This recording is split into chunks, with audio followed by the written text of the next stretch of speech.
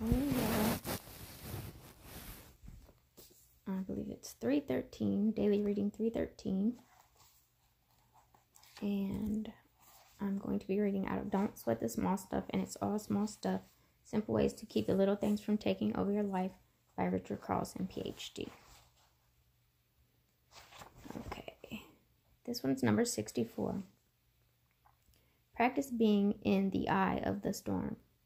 The eye of the storm is that one specific spot in the center of a twister, hurricane, or tornado that is calm, almost isolated from the frenzy of activity.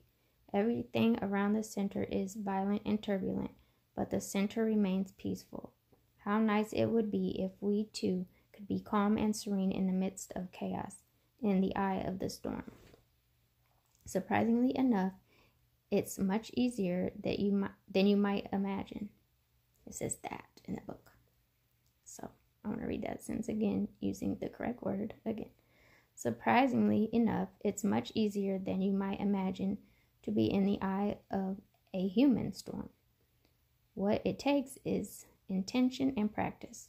Suppose, for example, that you are going to a family gathering that is going to be chaotic.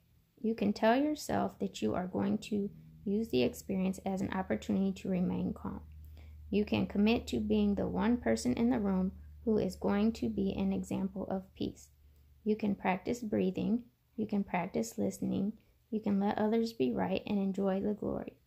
The point is, you can do it if you set your mind to it. By starting out with harmless scenarios like family gatherings, cocktail parties, and birthday parties for children, you can build a track record and enjoy some success. You'll notice that by being in the eye of the storm, you will be more present moment oriented. You'll enjoy yourself more than ever before. Once you have mastered harmless circumstances like these, you can practice on more difficult areas of life, dealing with conflict, hardship, or grief. If you start slowly, have some success, and keep practicing, pretty soon you'll know how to live in the eye of the storm.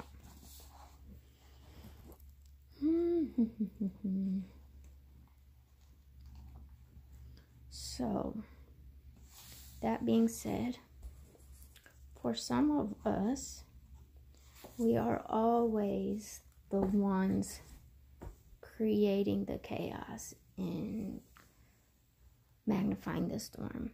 And then there are others who just sit by and get walked all over. And you don't want to be that type of person either, because you're just teaching people how to treat you. So if you allow them to always walk over you and not speak up, then that's what they will always do. So you have to maintain a balance in this. That's a good lesson that I shared for people who are always like being riled up in situations and allowing situations to rile them up or rile you up if it's you. But if you're the person who kind of always sits back and doesn't say anything and feels like you're getting walked all over, then you also do not want to remain being that type of person. So anyway, I hope that made some sense.